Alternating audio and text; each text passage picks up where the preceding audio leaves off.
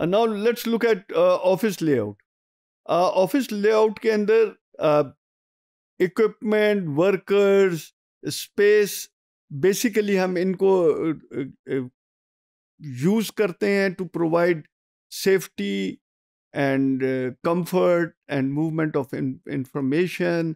वो उसमें किसी किस्म की कोई रुकावट ना हो।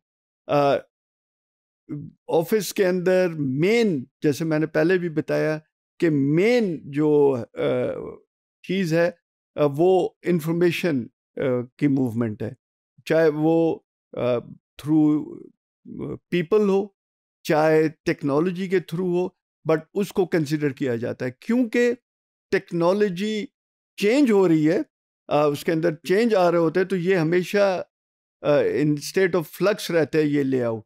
इसके अंदर टेक्नोलॉजी अगर चेंज हो गई तो उसके हिसाब से फिर हमें लेआउट भी चेंज करना पड़ सकता है।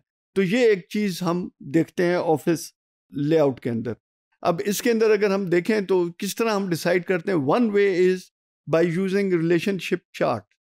रिलेशनशिप चार्ट ये है कि इसके अंदर आपको क्लोजनेस के बारे में कितनी इंपॉर्टेंस है। For example, A is given as absolute necessary कि ये बिल्कुल क्लोज होने चाहिए एक दूसरे के। ई इज स्पेशली इंपॉर्टेंट कि इट इज नंबर 2 आप कह सकते हैं, एब्सोल्युटली नेसेसरी के बाद एक्सट्रीमली इंपॉर्टेंट।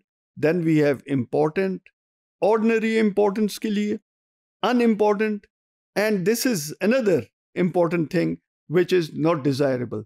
तो जब हम लेआउट की डिसीजन करते हैं तो इसके अंदर एक तो ये बहुत इंपॉर्टेंट है, एब्सोल्युटली नेसेसरी कि ये बिल्कुल साथ होना चाहिए।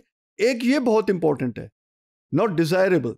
For example, chief executive officer के पास it will be undesirable to have let's say computer services, वो रखा हुआ है, उधर लोग आ रहे हैं, उधर से आवाज़ें निकल रही हैं, या कोई ज़्यादा शोर वाली जगह है उधर वो नहीं चाहेगा, तो it will be not desirable. तो उसको अलग डिस्टेंस पर होना चाहिए। तो इसके अंदर फॉर एग्जांपल ये जो रिलेशनशिप चार्ट दिया हुआ है, इसके अंदर हम देखें तो chief executive officer, chief marketing officer के पास it is basically ordinary importance, कोई ज़्यादा इसकी इंपॉर्टेंस नहीं है। Whereas designers area it is unimportant, so it is better कि अगर ये एक दूसरे के करीब ना हो। सेक्रेटरी के साथ yes it is very important, it is absolutely necessary कि चीफ एग्जीक्यूटिव ऑफिसर के साथ सेक्रेटरी नियर बाय हो। Sales area it is important but not extremely or absolutely necessary। इसी तरह central files, computer service is unimportant, copy centre is ordinary, कुछ इतना वो नहीं ज़रूरी, accounting is not that important. तो इसके अंदर अगर हम देखें तो सेक्रेटरी के साथ देयर आर 4 ऑफिसेज जो कि एब्सोल्युटली नेसेसरी हो जाते हैं।